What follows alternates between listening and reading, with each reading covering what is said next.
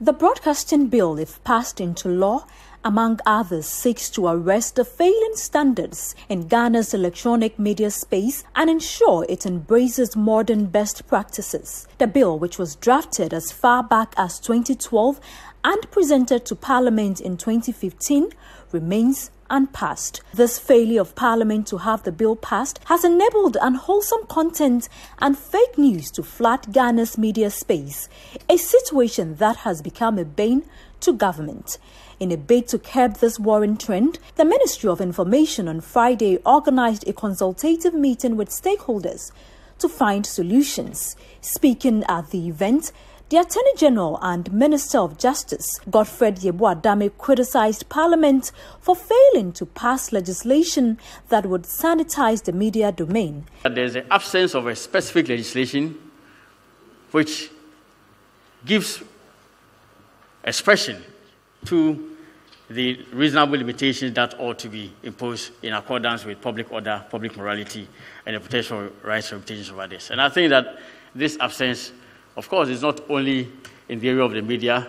Parliament has even failed to act, especially in areas relating to the Article 181 obligation. There's the obligation on the part of Parliament to enact laws that will regulate the Article 181 obligation of the state. That has not been done. So clearly, it is the nation on the part of Parliament that is responsible for where we are. But it is not too late in the day at all. Minister of Communications, Esla Owusu-Ekuful, said it was critical that the broadcasting bill be passed as soon as possible. We need to think through, look at best practices from around the world, and see how we can sanitize this space so that what we read on new and social media we can accept as largely credible. If the proliferation of fake news undermines the integrity of the work that you do, you will be the losers, because it will only breed skepticism and cynicism about the content of the media, the information that is published out there. And ultimately, it will affect your output. So let's all work together to see how we can use the current tools at our disposal. And there's something in the Electronic Communications Act which makes it possible for us to pull down content that is false, misleading, or criminal, broadcast on electronic platforms. It's there. We've never used it.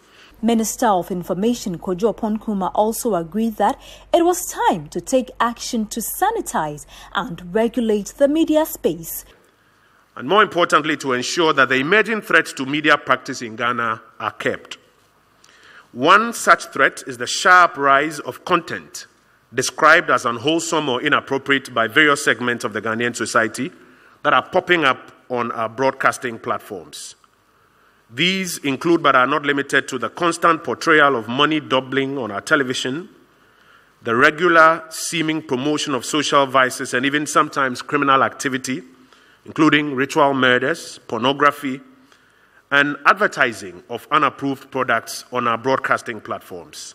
If there has ever been the need to take up this challenge, the time is now. The last time the National Media Commission attempted to enact a legislative instrument to address these emerging challenges, the LI was shot down as unconstitutional by the Supreme Court, and perhaps rightly so.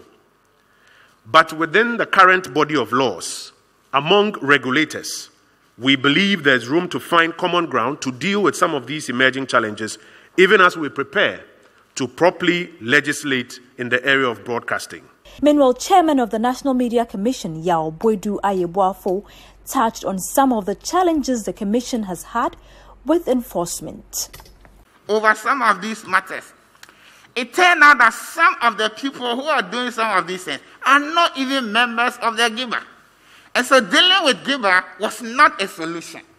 And so we wrote to some of the owners of some of these stations, telling them that, look, these are the sentiments of the people of this country, and therefore, it is better that since you have set out to work in the interest of the people of Ghana, and if people have reservations about what you are doing, then it's better that you listen to them and factor their concerns into the things that we are doing. The reality, though, that came to our knowledge is that for some of those stations, these are their only means of survival. And so if they stop, it means that the stations will collapse. And so, in the absence of any rule that can compel them to do that, they will tell you they will not do it. The next day, they are doing it. So you bemoan the situation. But what then can you do beyond that? The other thing also about us is this, that we as a people, and I personally as a person, I have had the privilege of representing the Ghana Journalists Association on both the Coalition on the Right to Information and the Broadcasting Bill.